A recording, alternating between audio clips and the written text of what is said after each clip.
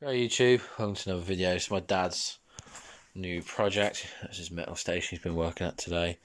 It's a year 2000 VW caddy pickup. It's a Mk2.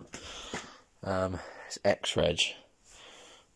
It's pretty cool. It's a 19D dub race caddy pickup. It is a proper caddy pickup.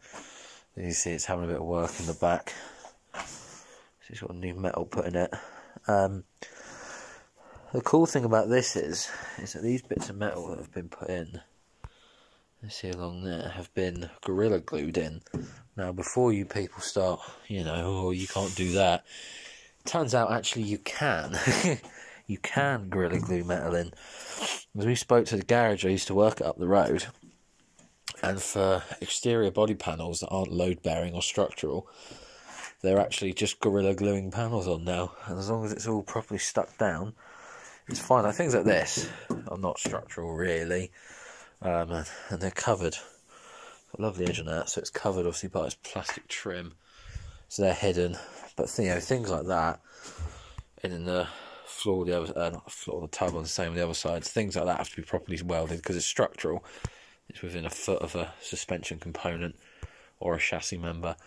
It's pretty cool, it's crusty in places, and it's had this really it's quite nice really. It's like carbon wrap, but it's been done alright on the pillars, but it's been done poorly on the roof, and it's got like tar stuck down, so, I dread to think what's underneath all that. But the point is, I think it does get a bit wet, but yes, it's a pickup truck, man, who cares?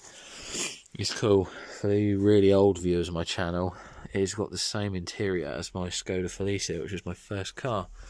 Oh, I just noticed he's got the ball off it as well, which I've got in my first car, which is pretty cool.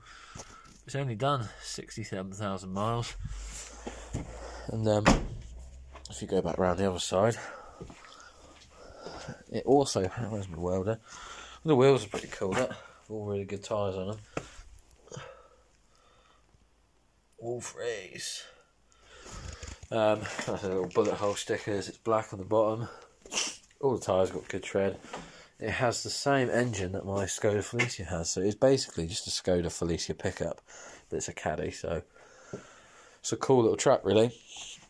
Like I say, this will be Dad's new daily, so he can sell his Citroen Berlingo, because this thing's cool. I nearly had one of these quite a few years ago, but unfortunately had to let it go because I didn't have the money, and I was 15, so what was I going to do with a truck?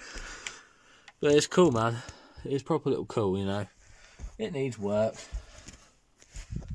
But you look how much a Mk2 caddy pickup is going for at the minute, and we paid 500 quid for this on Christmas Eve 2020.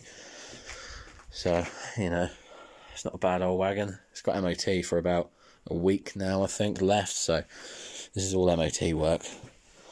And the clutch is like really, really high. Like, I've never driven a vehicle with such a high clutch. It's literally like on the last quarter of an inch, like that far from the top, and it just jolts away. So something tells me someone's adjusted that all the way out to get it to move. So we'll put a clutch in it, but I mean, it's a straight diesel fucking pickup truck. It's not gonna be hard, is it? And they're not expensive either, so we're not worried. Anyway, just a quick little video for you. Just a cool little truck, and really, videos are coming on this one shortly. And someone commented as well about the Rover 220. Videos are coming on that. I've got loads of new bits I bought for it. It's all stored away and ready to go. So we'll be getting some very technical videos coming soon, and I don't mean that sarcastically. Yeah, I've got some good videos coming on that. So subscribe. I want to get to 100. I think I'm on 95. So 5 more and we're there. So thank you very much for watching, if you have watched till this lengthy video, and I'll see you in a bit.